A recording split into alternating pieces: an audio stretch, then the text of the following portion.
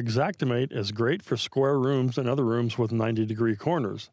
But what about odd-shaped rooms with 5 walls, or any corner that isn't 90 degrees? I'm going to show you how Xactimate lets you create complex rooms with a simple click and drag. In this example, my kitchen has a pantry, but the pantry should have a 5th diagonal wall instead of a 90-degree corner into the kitchen. We'll need the Vertex tool to create the correct shape to the room. I'll click the Vertex button, then move my cursor along the long wall and click. I'm not worried about exactly where I click since I'll adjust my measurements afterwards. Clicking the Vertex tool adds a hinge to this wall.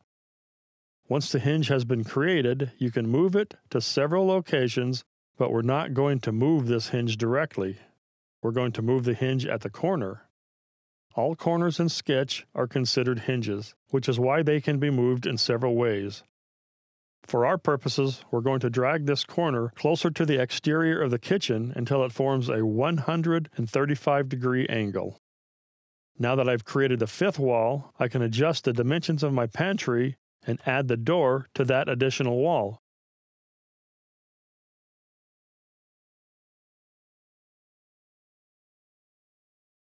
You can use the Vertex tool to create a variety of non-square angles in your estimate.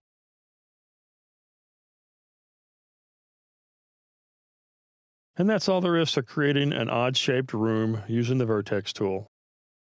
Fill out the survey below to let us know if there's anything you'd like to learn more about. And be sure to like this video and subscribe to our channel for more Xpert tips each week.